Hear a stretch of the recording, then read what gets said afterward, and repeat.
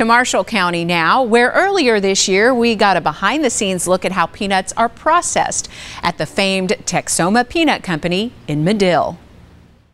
We have a lot of growers go through our plant, and when they get through, they have a whole better understanding. And then when we go to their farm and visit them, we have a much better understanding of what they're up against and the things that are problems to them. So it's just the relationship that you build with your farming customers. It's just very important to know each other's business. And this is where the farm and the sheller meet. The precise choreography of people, machines, and crops that takes place every day is remarkable. Peanuts from Mississippi, Arkansas, Oklahoma, and Texas come to the Texoma Peanut Company to begin the transition to a great end product under the name of Clint Williams. Round and round. It's not a cracking process like we do with pecans, but it's a crumbling process. And it just crumbles the shell and the peanuts go through.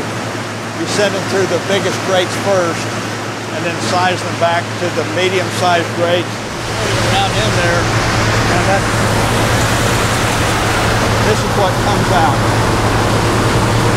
See. So these will go back first. Right. Only the biggest ones get shelled on the first pass. The peanuts will travel through what seems like miles of shellers and sifters before making their way for color inspection. It's looking at each and every peanut that comes through and making a decision on whether it's too light or too dark. And if it's not within the parameters, it activates a little jet of air that's 100 psi and blows that peanut out of the stream. Then the nuts arrive in the final room for a visual inspection before they're stored and then bagged. In fact, this is where that step used to happen before the equipment we just saw went online.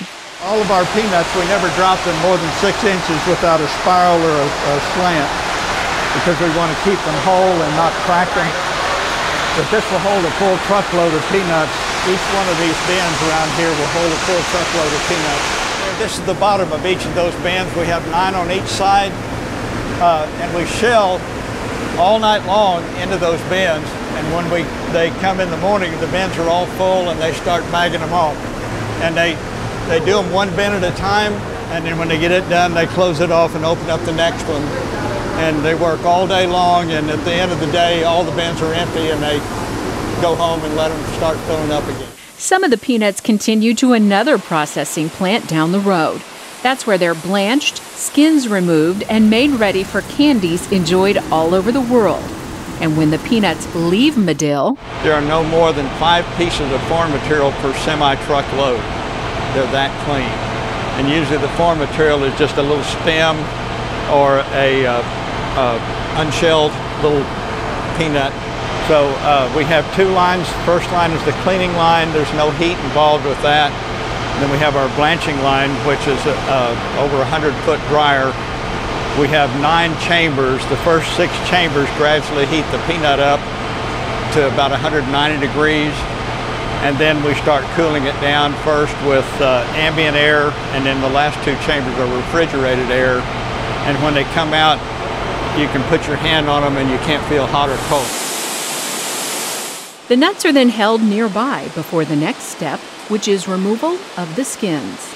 And up here, there's 2 rubber rollers, and they're going together like this, pulling the peanuts through. And one roller is going slightly faster than the other one, so when it comes through, it's like taking the peanuts and doing like that.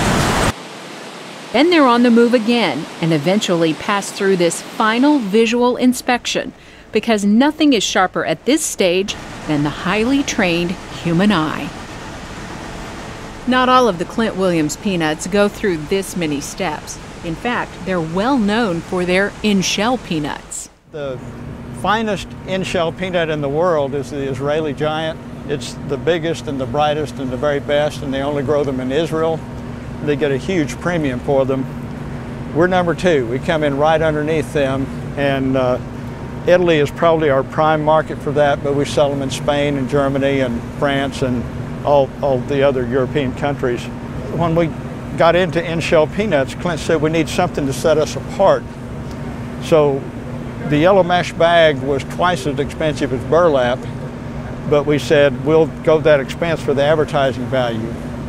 And putting peanuts in a yellow mesh bag is like taking an average looking lady and putting her in a $500 dress. They just look nicer. And it's worked. For 45 years now, the yellow bag is instantly recognizable. The Clint Williams name is known all over the world. That means a lot to me, and in honor of my father-in-law that started the company, and it's associated with quality and integrity and service, and that's what we stand for.